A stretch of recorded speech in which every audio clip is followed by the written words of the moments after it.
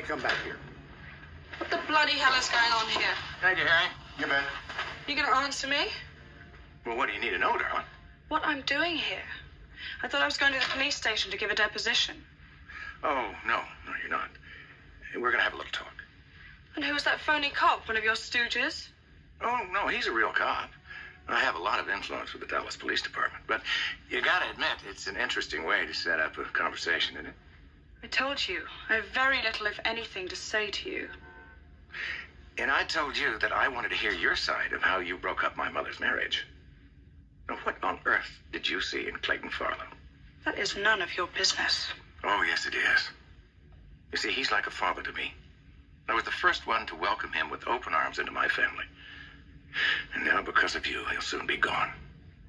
You don't know anything about what happened between Clayton and me. Well, I have a pretty good imagination. And I don't know about Clayton, but if you'd have been with me, you would have been properly and frequently vetted, my dear. You know, I might have made love to Clayton. He's a warm, considerate person. But if I lived to be 1,000, I'd never let you touch me. Well, you're about to learn what a lot of ladies have learned before you. Really?